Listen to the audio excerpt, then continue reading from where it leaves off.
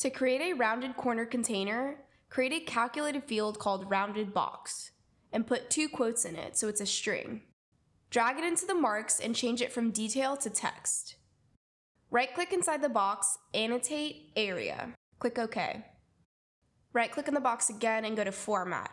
Now we can change the shading to 100% white and the corners to very rounded.